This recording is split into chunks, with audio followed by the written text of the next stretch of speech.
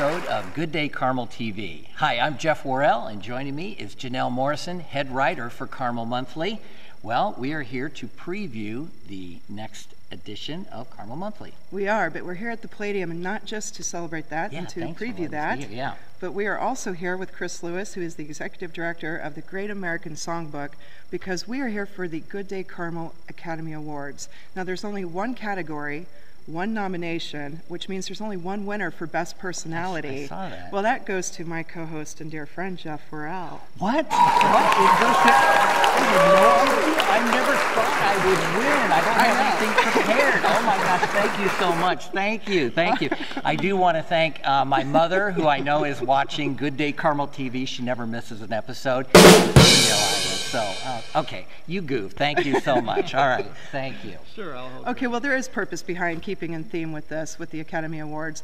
Our cover features Matt Shumway, who was a Carmel High School graduate, who also made it to the red carpet. He was a nominee for his work in Revenant.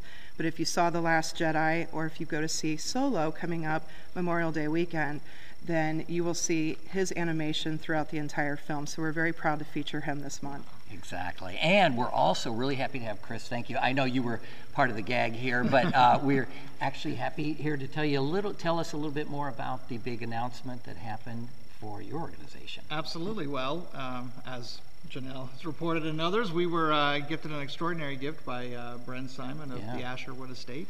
And it's happened January 1st, and I think, it's changed everything. We're figuring out how best to use it to advance our mission. And I think there's some great photos in this issue of Carmel Monthly, so if you want to take a sneak peek into what it looks like. Right, and Carmel Monthly should be in mailboxes right now. As we speak. Yes, that's right. So yeah, check it out. And you're kind of thinking maybe a museum. That's kind of the long-term goal. Don't know yet. That's one of the possibilities.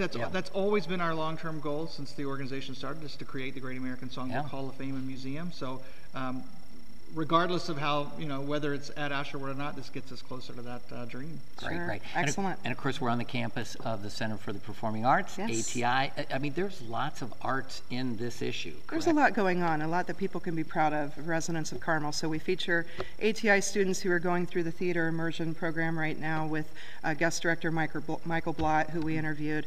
We also have a great interview with Storm Large, who's coming here to the Palladium on February 16th. Yeah, there's so much going on, and you really just have to check it out. It's going to be a really fun issue. All right, well, excellent. Well, again, thank you for letting us be here, Chris. Thank you. On the stage of the Palladium. I never thought I would get here. So, and thank you to all of you who are watching. We hope you find this helpful and informative, and hope that you will look in your mailbox for Carmel Monthly, which should be there right now. My name's Jeff Worrell, joined with Chris Lewis, Janelle Morrison. Thanks for watching Good Day Carmel TV.